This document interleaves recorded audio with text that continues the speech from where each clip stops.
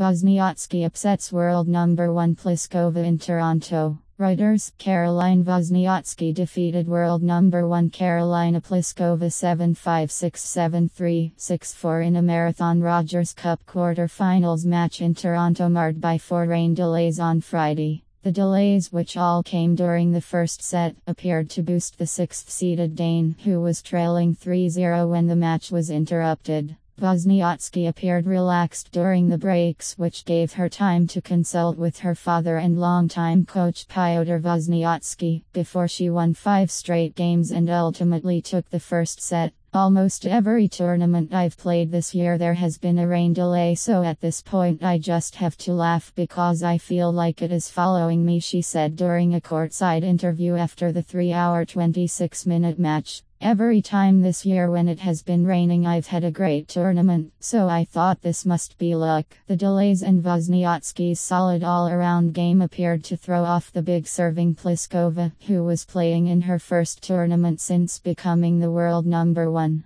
The victory marks Wozniacki's first career win against a world number 1 and gives the 27-year-old a 6-2 advantage in head-to-head matches with Pliskova. Wozniacki will go on to face either American Sloane Stephens or Czech Lucy Safrova in the semi-finals. Based on the materials of the site,